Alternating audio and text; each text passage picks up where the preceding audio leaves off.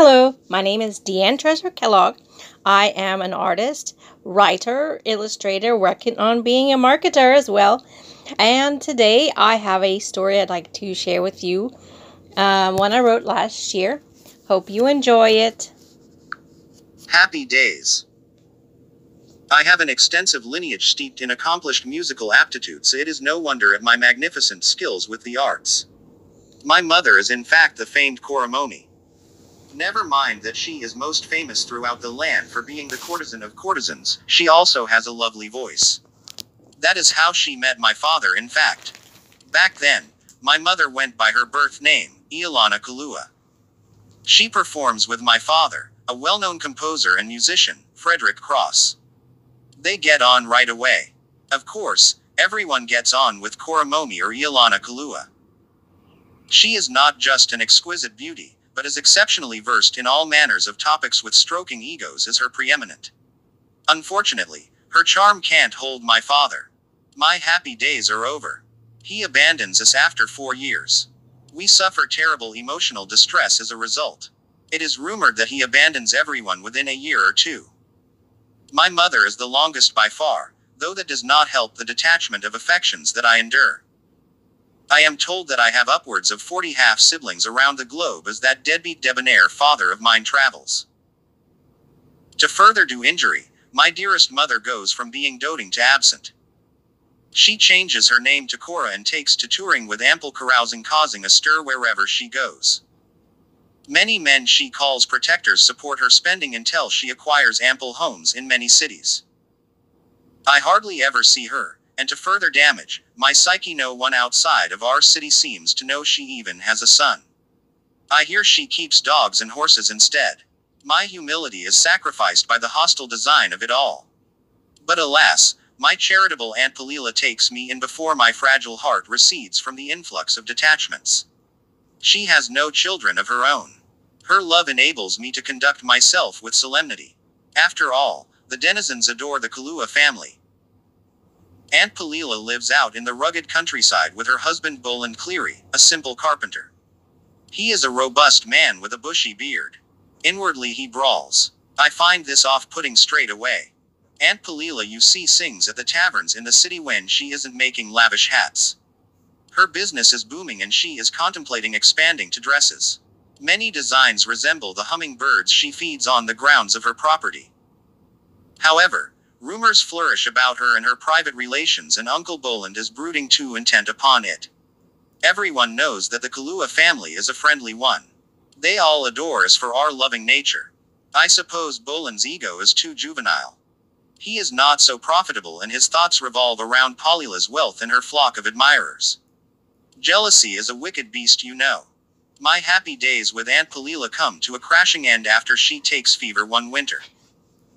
Boland, not used to Palila in a frail state, falls off the deep end spouting nonsense about a changeling taking over her body. I'll get you back, Palila. Don't worry, I will save you. I hear him say. This by far is my most traumatizing experience. I am 15 and trembling with indecision. With celerity, Grandpa Lonnie gets word while out teaching the lyre to some of the locals. He, along with the rest of the Kaluas and most the townsfolk including the priest, respond with readiness, but Palila's house is many miles to traverse. Meanwhile Boland bars the doors. When he grabs the oil, I know with certainty that it is up to me to save my beloved Aunt Mother Palila.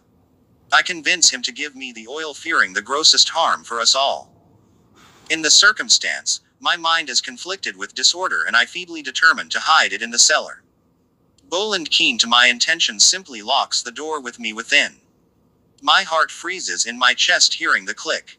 I fall upon the wood with convulsions as disquietude besets me. I am useless. I fail my dearest Palila. Amid my misery, I listen with profound silence for the conclusion. He makes long excursions within the interior. Ululates, then shrieks reach my ears in a sudden gale force. The waiting becomes laborious. When Uncle Boland opens the door, his aspect is forlorn and his words are kindly. Surely, he has abandoned reason and his influence upon me is pernicious. For my own benefit, I feign ignorance of the murder. He takes me to what he claims is a fairy circle, and there we are to wait for them to return Palila. I am all too relieved when Grandpa Lonnie and the others arrive. I am not sure what transpires after though, as I am led away promptly. I certainly do not hear of or see Boland again. It is as they all conspire for sweetest Palila. My glamorous mother arrives shortly after to attend her only sibling's funeral. Again, my heightened sense of existence is stained by her neglect. Her trove of wealthy lovers has never entered into introductions with me, and only with brevity does she explain that I am to go to boarding school to escape the horrible memory with new fresh scenery. Nothing will ever erase my failure to protect my dearest Palila, my son, on a cloudy day. I will never forget her sweet lullabies. I start my new life with a trunk of fancy clothes, books, and gold. My mother can't spare the time, but she does spare the coin at least. I am amid boys my age, all there with similar aspirations, to gain a proper gentleman's education. Here I introduce myself as Hani Kalua, having no desire to be associated with either of my parents at this point. I find myself making more friends than high marks. One of my generous instructors, Dame Zinnia, is concerned seeing through my troubled facade and attempts to reach me. I am a tender-dashed boy after all. I quickly discern the power of words when her shiny eyes spread over me. Via her, I learn a great deal about love and relations, though none of it sanctioned officially. When we are discovered in bed, it is deemed scandalous. She is fired straight away. I am left undisciplined until 2 years later, when I am discovered with another voluptuous Dame Napua. Having poor grades and 2 counts of fraternizing with instructors against me, I am cast out. My happy days here are at an end. Part of me is proud. It is in my blood to woo with words. My parents do this after all. Yet the other part is ashamed, though I don't fully understand why.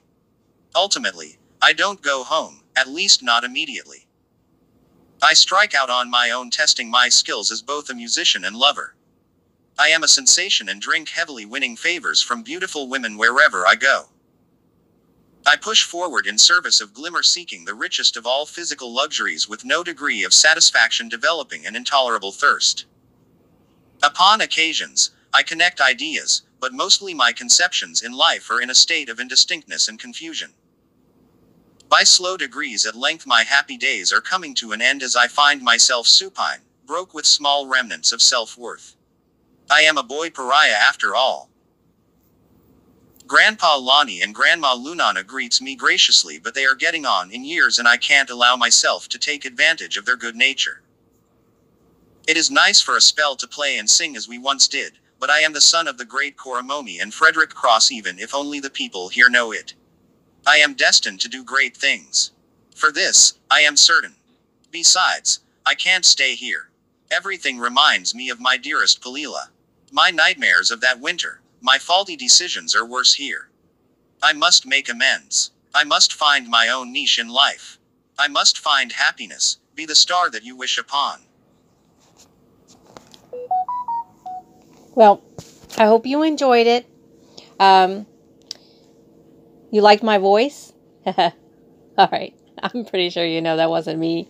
I haven't had any kind of voice acting or practiced altering my voice in any kind of way, so I'd probably suck at it. Well, I haven't had any practice at doing videos either, and I'm working on that. So maybe later on I'll be very good at this. So I just thought that being a male, Hani needed a male voice. I hope that you find some commonalities with some of the stories and some of the characters. Let me know in the comments. If you have any suggestions, tips, improvements, or whatnot, I'd be appreciative of those too. But thank you very much for watching. Have a blessed day.